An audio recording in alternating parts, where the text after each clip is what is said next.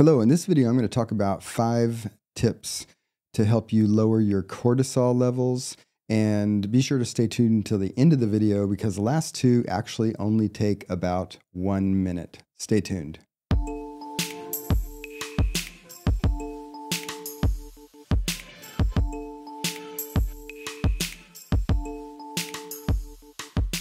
Welcome to Wellness with John. I'm John Peters, and these are resources to help you thrive. So in this video, I want to talk about 5 tips to lower cortisol. But first, let's just talk about what cortisol is and why you should care about it.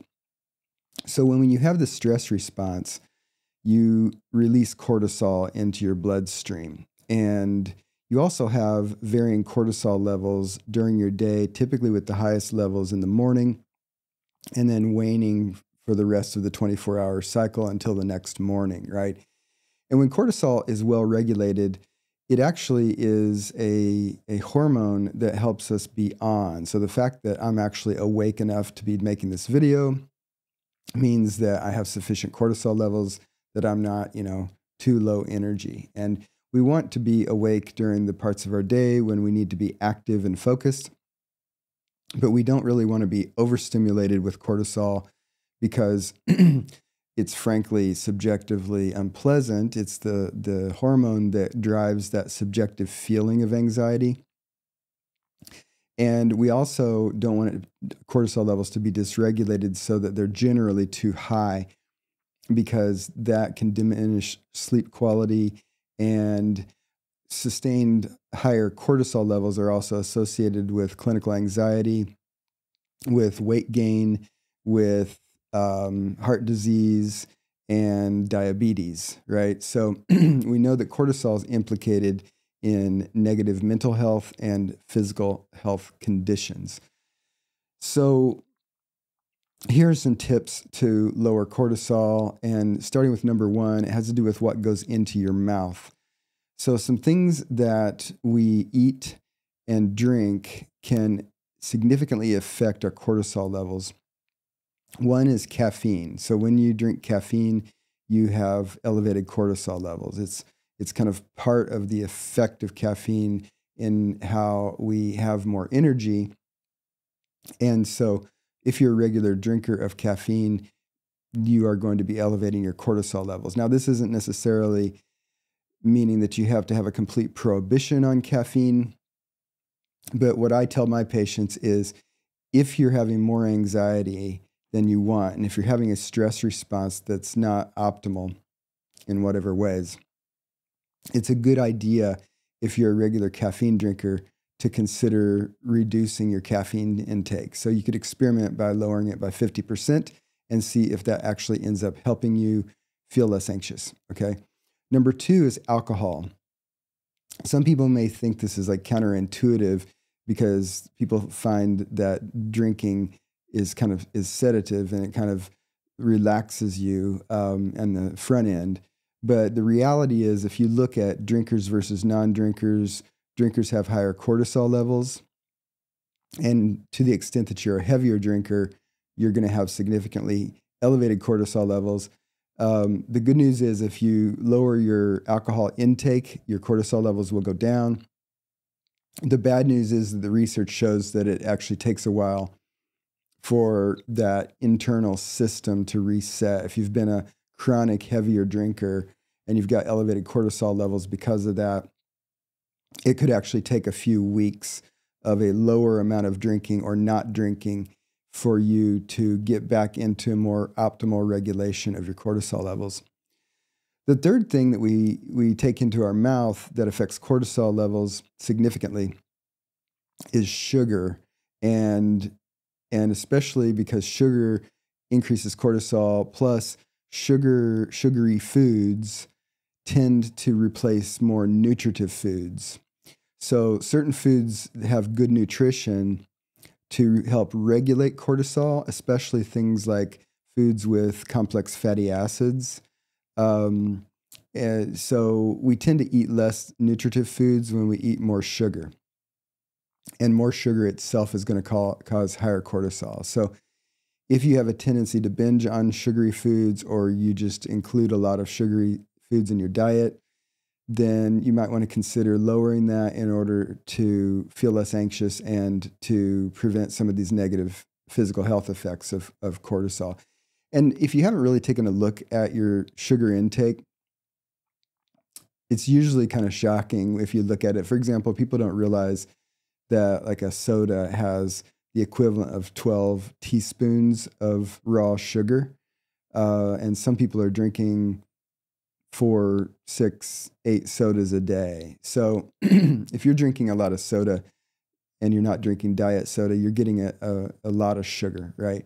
Now, I'm not a fan of diet soda either because I think there are other health issues, and you can Google that and find out what the complaints are about how soda in general has a negative impact on your health. But in any case, the point is that too much sugar in your diet is going to raise cortisol directly. It's also going to tend to replace more nutritive foods that could actually help you have a better cortisol regulation. The other thing that people sometimes take in their mouth that affects cortisol are supplements.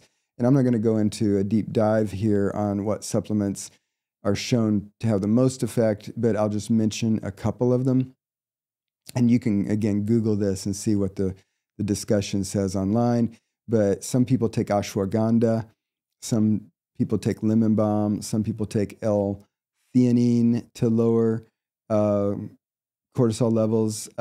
They've been shown to work, but I think you have to be an informed consumer if you're going to take any supplement and proceed with your eyes open and hopefully with good advice from your doctor or another professional who's qualified to talk to you about that. At the very least, do your research and look for trusted sources on the topics and see what they say. But people do regulate their cortisol levels with supplements.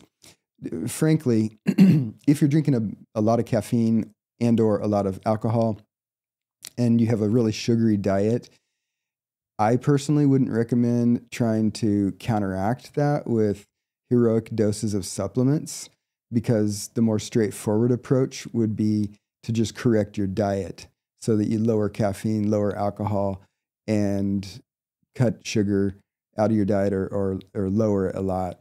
And that's a much more straightforward way to have more natural regulation of your cortisol levels. So that's tip number one. Think about what goes in your mouth. Tip number two is exercise, because the research shows that regular moderate exercise lowers cortisol levels. All right. Now, it seems to me in looking at the research on that the jury's out to give a definitive explanation. I think that there are multiple factors that go on in terms of how we do exercise and how it affects us. But the simple thing, even if we don't yet know all of the theories to describe the mechanisms of how it works, the reality is it works.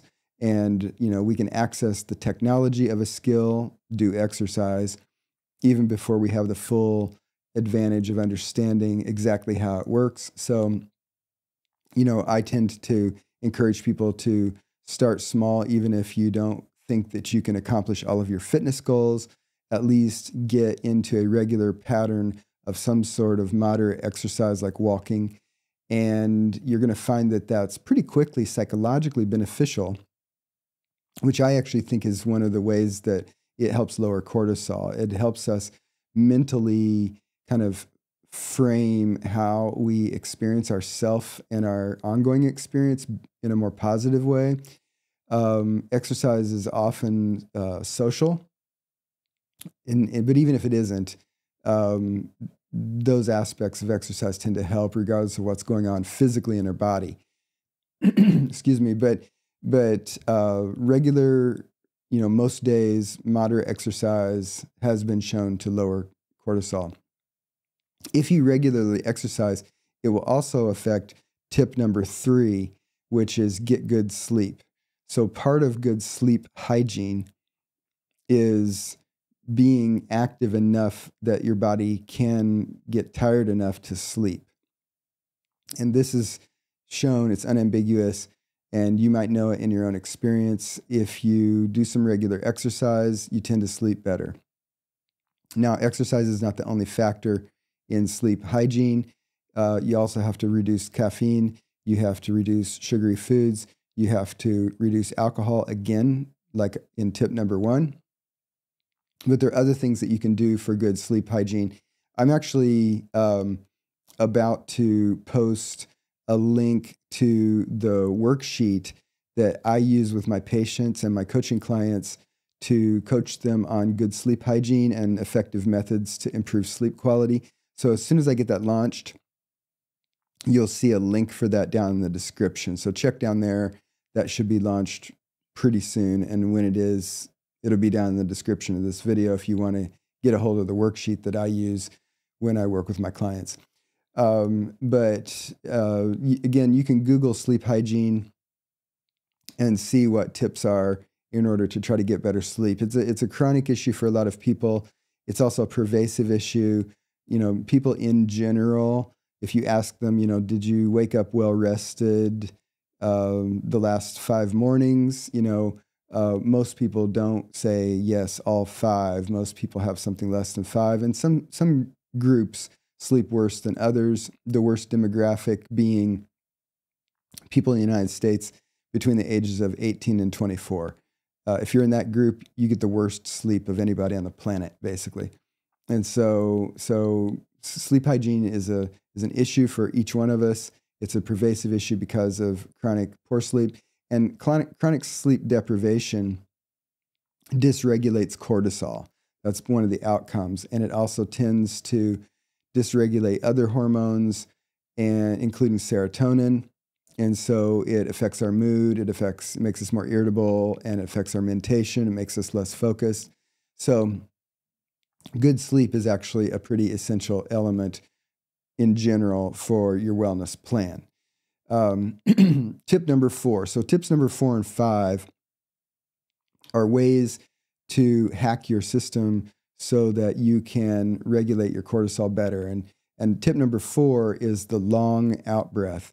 So here's a brain hack that's really easy to do, and it can help you if you're experiencing like a day where you're really, really elevated in your stress level, or you're having like a panic attack or an acute stress episode where you're up at code red.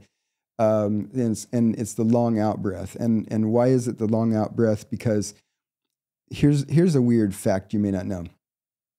You know, we have a stress response. And so if we consider all of the complex internal changes that go on when we have a perception of stress and our stress response gets elevated, the so-called fight or flight response, sometimes we think about that only in these more acute situations, like a car pulled out in front of me and I got super stressed, okay? It's easy to kind of understand the context of when the stress response got triggered and then try to explain what goes on in my body and my brain when I had the stress response.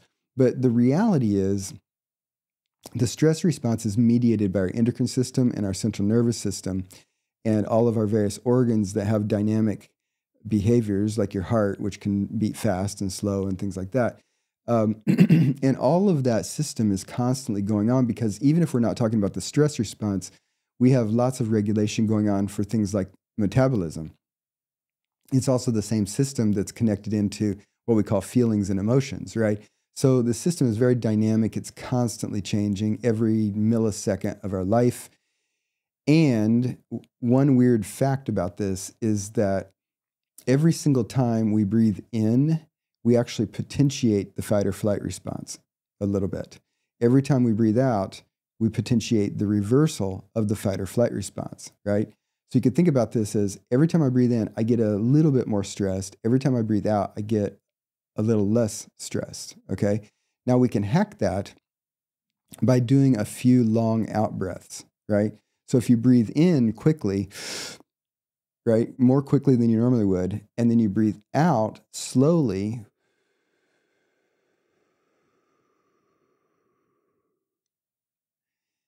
longer than you normally would, and you do that for 3 breath cycles, you're actually going to lower your cortisol levels.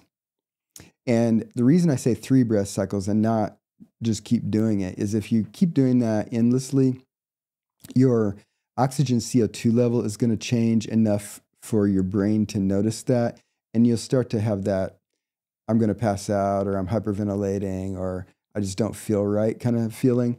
So in order to avoid that, just do it for 3 breath cycles, then let go of the practice until you're breathing normally, and then you can do 3 more breath cycles. And you can keep doing that, but in between each set of 3, just drop the practice and let yourself breathe normally, and then you can do it again whenever you want, okay? So quick in-breath, long out-breath, right?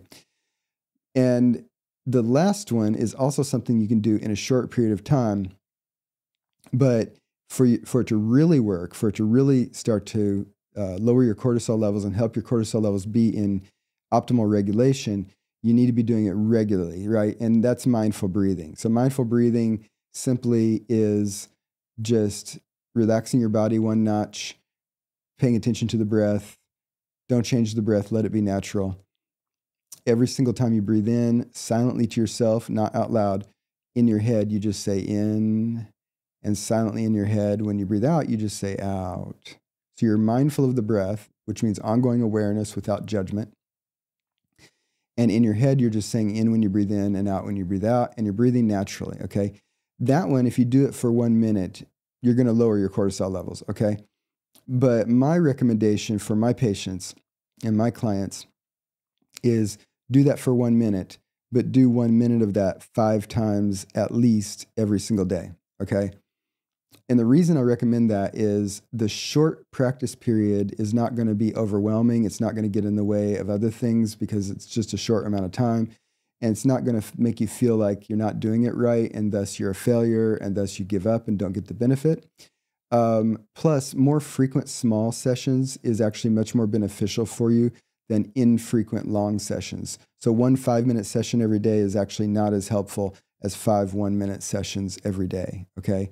And you need to be doing this daily. And what I've found with my clients is that when people actually do that, within about a week to 10 days, they start sleeping better, and they start reporting that subjectively they just feel generally less stressed. And they also report that when they have a stress response, it's not as negative, like they don't get as angry when they get angry, that type of thing. So I've made videos on this channel about mindful breathing, and if you want to check out the how-to video, I'll put a link up here now so you can go check that out. So I hope this is helpful for you, and I know you have a lot of things to do with your time, so I appreciate you joining me on this video today. But if you have yet to subscribe to my channel, please subscribe. And if you like this kind of content, hit the like button below and stay tuned to the channel, because I will continue to make content like this that helps you be the you want to be and to help you thrive. So thanks for joining me today, and I'll see you in an upcoming video.